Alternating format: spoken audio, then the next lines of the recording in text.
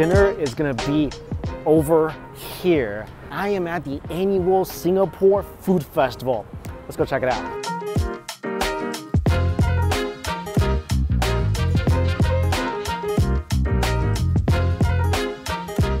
So what's really unique about this food festival, first of all, is the first food festival after COVID that Singapore has had. There's about, I think, 25 or so vendors here, and they all brought sort of a unique twist, like a food item that's uniquely prepared for this festival. For example, nasi lemak taco. Let's get some of that. A lot of the vendors created fusion dishes just for this festival. So this is a nasi lemak taco. First of all, it's adorable. It's like a one-biter. So there's some rice, cucumbers. I'm thinking it's fried chicken on top.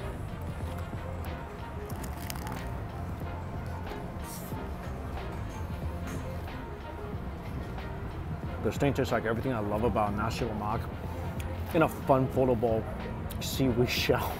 It's really good. It's tiny. I wish it was bigger. Sambal flavor is spicy. It's aggressive. The crunch is what I love about this. The shell perfectly crunchy, like tempura seaweed, which is genius. The rice is scrumptious. The fried chicken.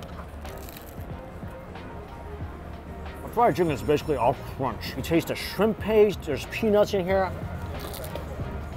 That's a good little appetizer.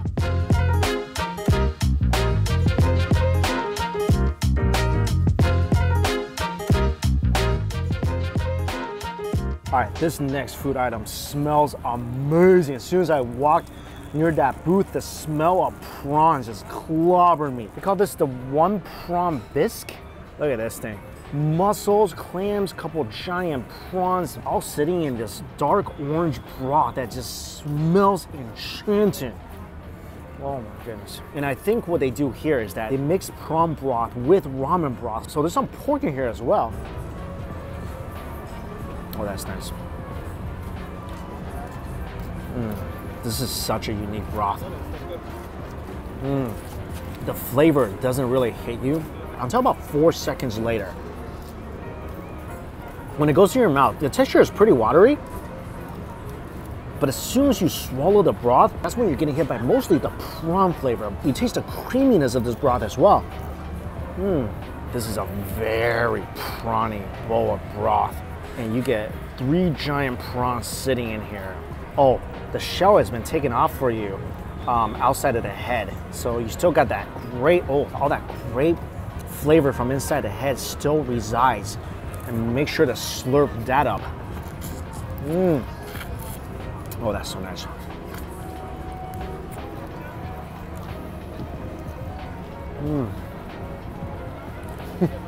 That is just so sweet. Chase that, some of that delicious broth. Look at this giant mussel too.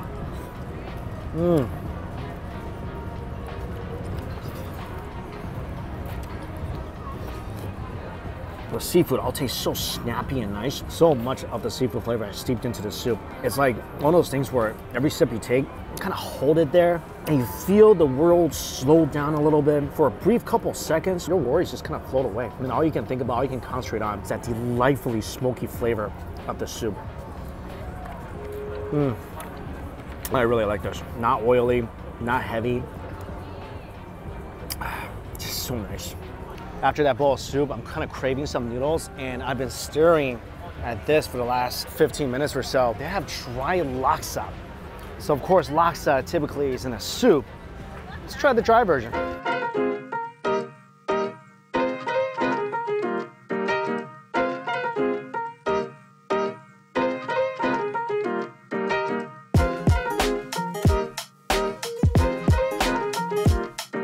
This next dish, dry laksa with tiger prawn. I'm very excited about this. Man, I'm already salivating. Looks like the tiger prawn just came off the grill. The little cockles in here as well, little dry shrimp. The laksa covered in sauce, some tofu in here as well, with of course some sambal on the side. Whoa, I feel like every few seconds, I'm getting hit by a new flavor, and the latest flavor, burning a layer of skin off my tongue. Wow, that's spicy. Can't at least handle a Taco Bell fire sauce times 50. Don't attempt this.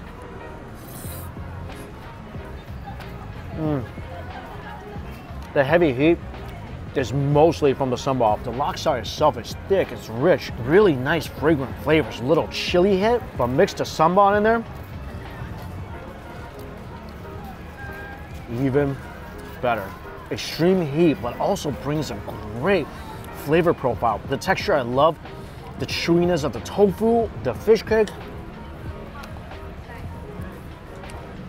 The cacao is sweet, it's popping, it's juicy, it's delicious. Oh, look at that. Beautiful. Dunk it, and some of the chilies.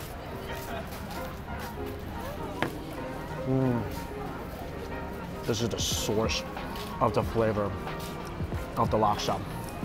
Prawn flavor is so distinct. There's so many different elements of texture. The flavor is sharp but balanced. It's perfect after my bowl of soup.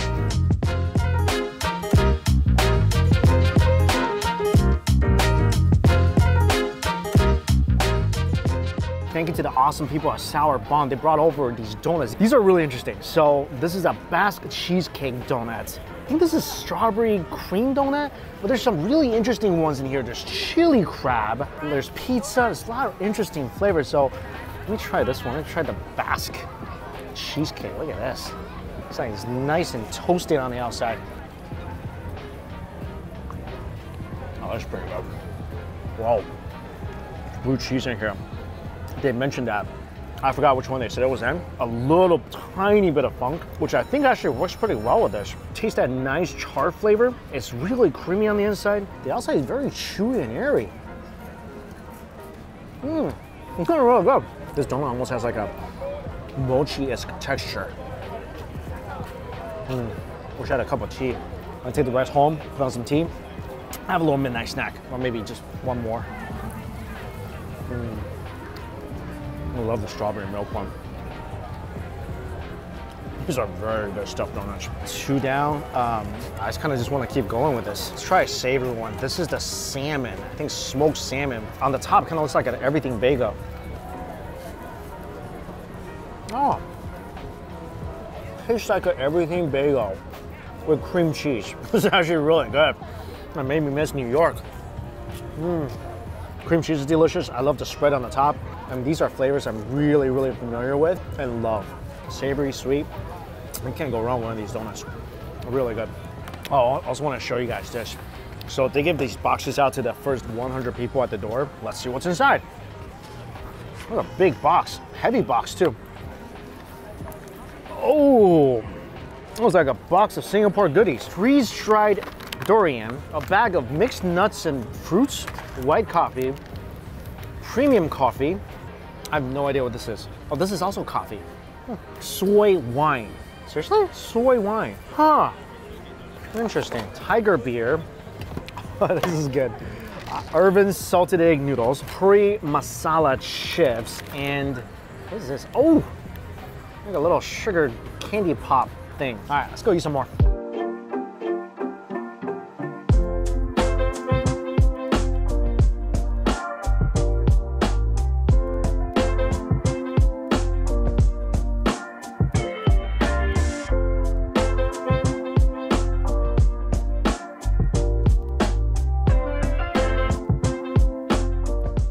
This is Mao Shan Wang, Cat King durian.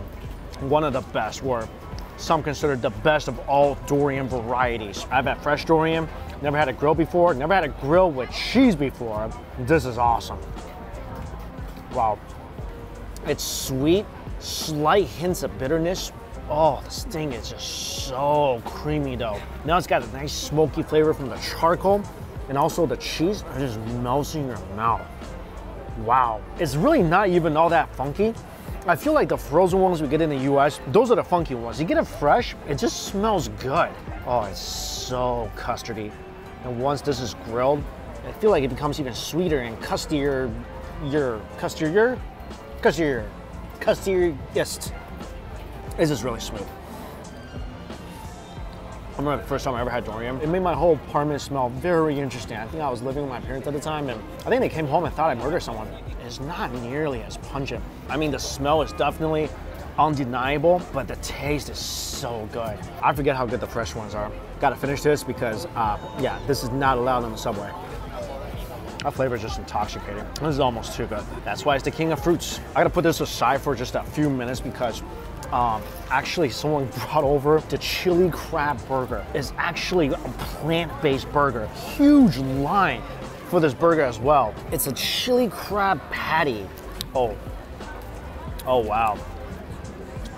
I dabbed my finger in the sauce and just had a little lick. That might have been one of the most delicious finger licks I've had in a long time. Crispy patty covered in chili crab sauce. I'm so excited for this. I know it's plant-based and everything, but outside shell is subtly crispy. The sauce is a little sweet, savory, very spicy. The texture kind of tastes like a McDonald's EB burger, like one of those shrimp burgers. I think there's rice inside. It kind of resembles crab meat. I mean, this is cooked very well. That crunch on the outside is so subtle, but so significant. I mean, I'm not gonna mistake this for a crab patty, but texture, flavor, pretty good. Also, I think some mozzarella sticks. But this is just the ultimate finisher. Cheesy grilled durian. Can't tell you guys how good this is. Forget everything you know about durian if you never had it fresh from the US supermarkets. It's nothing like this. I implore everybody, ever go to Southeast Asia, you're able to try a fresh durian, have it grilled. If they offer to put cheese on it and torch it, tell them, heck yes. The best durian I ever had in my life, right here. I never had it grilled, never had cheese on it. I was missing out big time. This is absolutely addictive, amazingly addictive. Overall, really fun festival. It's great to actually see everybody out and about. It's got such a wonderful night market vibe, just friendly people serving delicious food and everybody coming together because everybody loves food. Everything I tried today, delicious, especially that seafood soup and of course the grilled durian, some of my favorites. But really, not a single bad bite tonight. And that marks another amazing food day here in Singapore. As always, information for all the places I ate at tonight, it's gonna be in the description box below. Thank you all so much for watching. Until we eat again, see you later.